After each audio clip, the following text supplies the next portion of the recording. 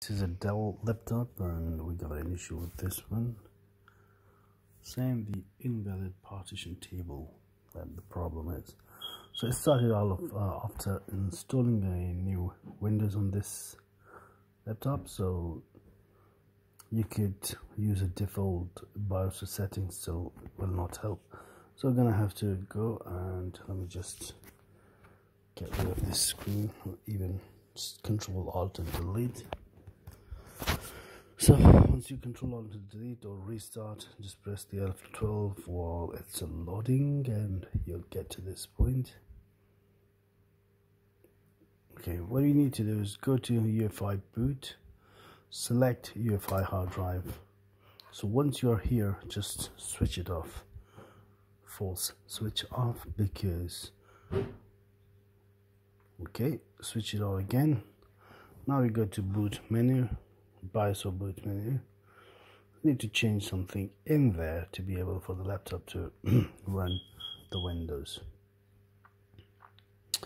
So if you go to BIOS or sequence, you can see, and your advanced boot option, make sure the enable legacy option is on. Go to boot sequence and change the BIOS to UEFI, apply it and exit.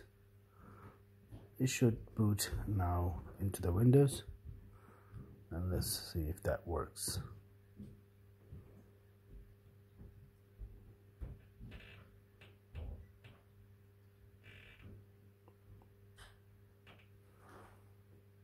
Okay, seems it's loading something.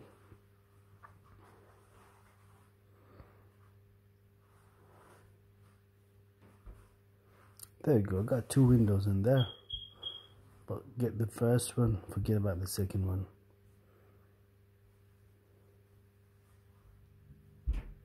Getting services, okay, there we go. Because it's new Windows, it might take a little bit to get the Windows ready.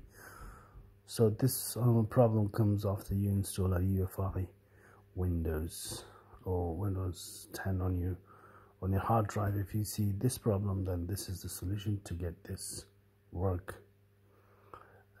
There you go, guys. Thank you very much for watching this video, a very quick video. Cheers.